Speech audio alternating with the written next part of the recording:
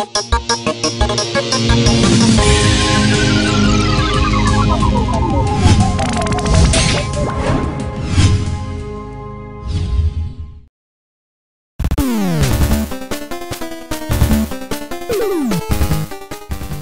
all, thanks for coming back for week 2 of Universal Studios Monsters Month here on Radical Retro Turtle Toy Talk. Last week we saw Donatello and his Dracula duds, but in this episode we'll be visiting with the dolt with the bolt who conducts the vault, Mike as Frankenstein. I know what you're thinking, and yes, it is kind of an annoying inaccuracy that Michelangelo is called Mike as Frankenstein when he was clearly dressed as Frankenstein's monster. But it's the official name of the figure, so we might as well get over it.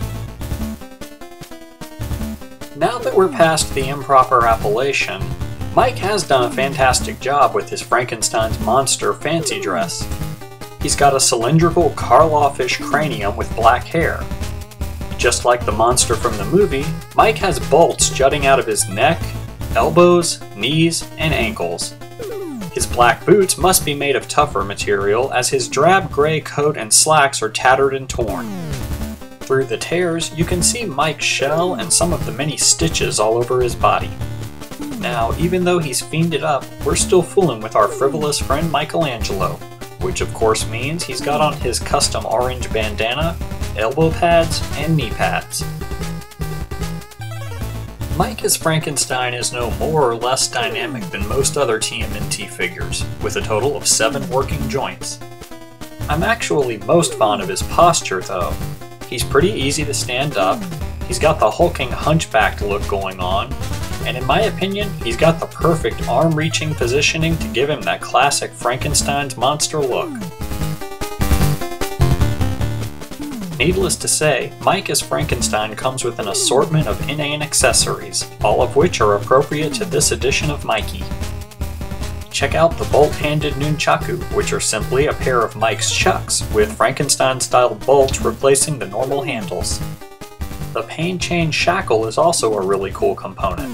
Its clamp hooks onto Mike's ankle and connects to a chunk of wall, giving the appearance of busting out of a mad creator's laboratory.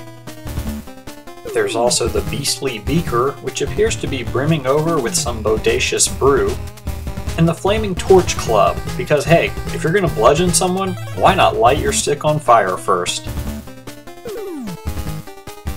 While Mike as Frankenstein also has the glow-in-the-dark feature, it's not quite as effective as Don's from last week. This is because it's all the small and sparse places like his bolts and stitches are where he theoretically lights up, as opposed to any bigger glowing areas. And there you have Mike as Frankenstein, who is sure to score copious amounts of candy with his creepy costume. If you've got any thoughts of your own to share on Frank and Mikey, then by all means, join our crazy cool community by signing up for the forums at www.popculturenetwork.com. And the fun doesn't stop with TMNT either. Pop Culture Network is home to videos, podcasts, and articles covering other toys, comics, video games, wrestling, and so much more. Next time you get the itch for a little leisure spending, click that store button on the Pop Culture Network main page and take a look at everything in stock. I promise you'll find plenty of stuff that you know you can't live without. If you like what we're up to here at Pop Culture Network, know that every purchase you make from the store helps keep this spectacular site going. Come back next Monday for Universal Studios Monster Month Week 3 here on Radical Retro Turtle Toy Talk, if you dare. But in the meantime, chase away your fears by watching older installments at www.radicalretro.com. Stay rad, friends.